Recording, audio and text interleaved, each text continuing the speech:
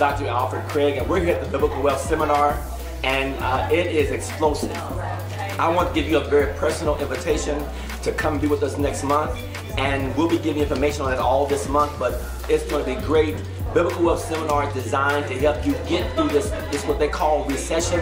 God does not have a recession.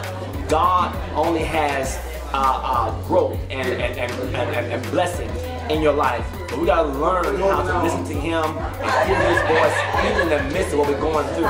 So Biblical Wealth is going to be held again here in the month of March. I believe it's going to be on the third Sabbath. We'll give you more information on that, but I want to have you prepare yourself right now to come to Biblical Wealth, a place where your life can be changed and the anointing and the blessing of God could drop on your life, even in your current situation. I want to welcome you to this next month's Biblical Wealth Conference.